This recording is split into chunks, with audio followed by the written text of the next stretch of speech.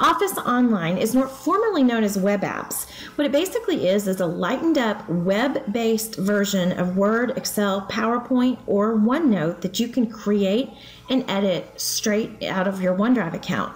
So I'm signing into my Office 365 OneDrive account.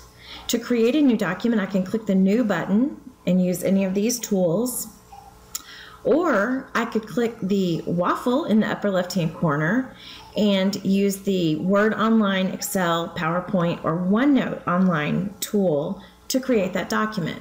So I'm going to create an online Word document. I know that I'm using Word Online because 1, I'm still on a web page, and 2, it says Word Online in the upper left-hand corner. You'll notice there's no save button. It saves automatically, so that takes some getting used to. To rename your document, you click where it says Document and type your new name.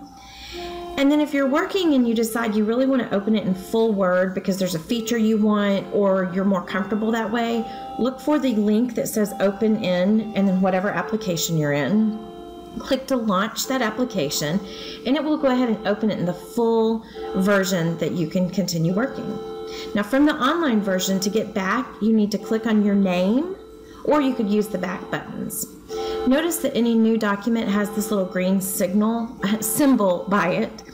To edit it, you click the name of the document, and right now I feel like I should be able to edit, but I actually have to click Edit Document and then choose whether I want to edit in the full Word document or the full Word application or in Word Online. So I choose one of those and I can start editing. I'm going to go back into my OneDrive window.